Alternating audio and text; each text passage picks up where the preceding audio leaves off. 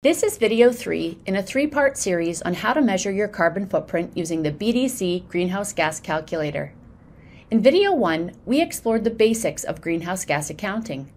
In video 2, we reviewed how to prepare to use the calculator.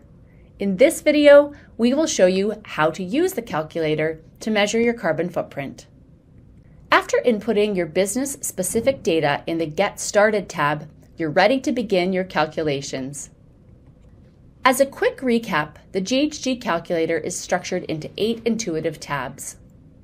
The cover page, how to use this calculator, GHG Accounting 101, Get Started, Measure, Results, Emission Factors, and Glossary.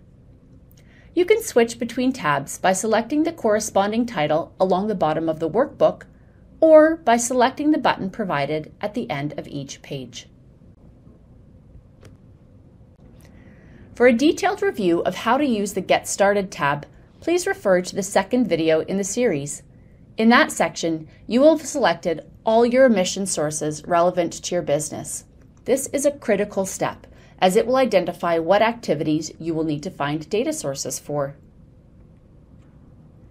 In the Measure tab, you will find the emission sources listed from the Get Started tab, along with the type of data required for each. We will now walk you through this example.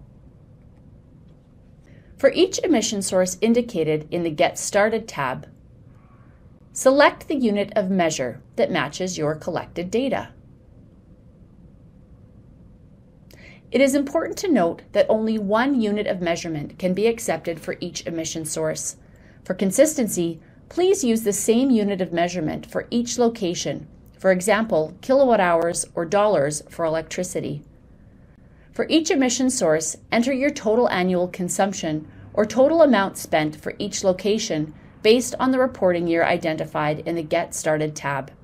If you previously selected estimate needed for electricity or natural gas data sources, the results will be calculated automatically and no further action is needed. If amount spent is selected as your data source, please ensure that all values in the Measure tab are input in Canadian dollars. Congratulations! You've submitted data for your first emission source. Repeat these steps for all sources. The Results tab automatically calculates GHG emissions for each source based on Measure tab data. It also generates graphs showing scope contributions to your total carbon footprint. At this point, all data has been entered in the Get Started and Measure tab. Nothing needs to be altered in this tab. However, don't forget to provide an overview of all excluded emission sources and the reasoning behind their exclusion in cell A25.